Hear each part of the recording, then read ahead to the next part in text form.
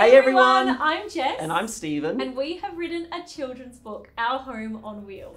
So this little children's book is inspired by our real life adventures. So back in 2021, our little family, so myself, Jess, and little Hunter, we self-converted a van and drove all around Australia. And we had so many amazing memories and moments, and we wanted to take these, put it into a book to inspire other kids out there to go on their own adventures. And that book, Our Home on Wheels, is out now.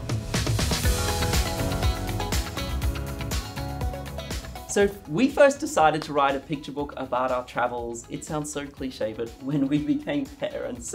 So whilst we were traveling around in this van, we were looking for picture books, children's books to read to our little Hunter, who was so small at the time, and we just couldn't find any. So we were like, hey, why don't we write a little picture book based on our travels so that we could turn this into this little book and we could read that to little Hunter. I feel like the best part about creating a book for kids is being able to write a story about travel, but through the eyes of a child. And just the pivotal moment on this whole process was the first time we unboxed our personal copy of the book and we read it to Hunter, and just seeing her eyes light up. She was so engaged in the book. I can't tell you how many times we've had to read this book now, but looking back on that moment, I think will always sit with us.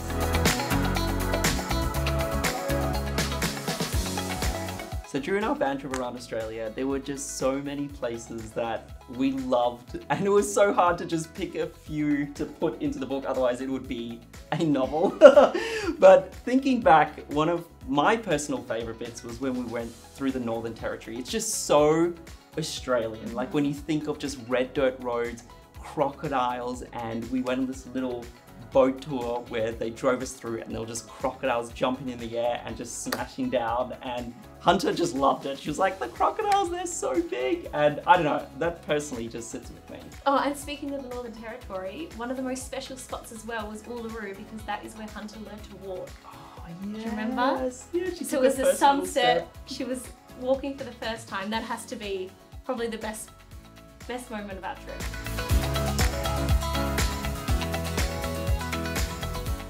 I feel like the most challenging part about writing the book was we wanted to make sure we featured one pivotal place from each state, and trying to discuss which spot that should be was really hard. We would fight about it constantly. And I think like in the end, we just decided, was there a personal memory or a moment attached to it, rather than it just being a beautiful place. Yeah, or an iconic spot. It's like, what was iconic to us and our personal family trip? Yeah, and we hope that's gone through the book.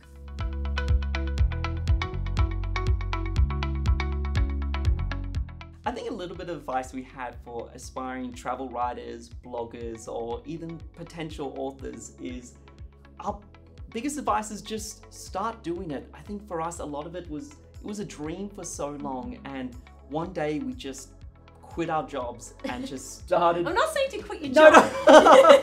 Well, we're just saying, I think there was just that moment where we just followed those dreams rather than keeping it a dream. And you know, 7 years ago when we decided to leave and start traveling to write and film our stories, it's crazy where that's led to. Like 7 years ago, someone in the future was like, you would be sitting right now in Penguin's office holding this book, talking about a book that we've published.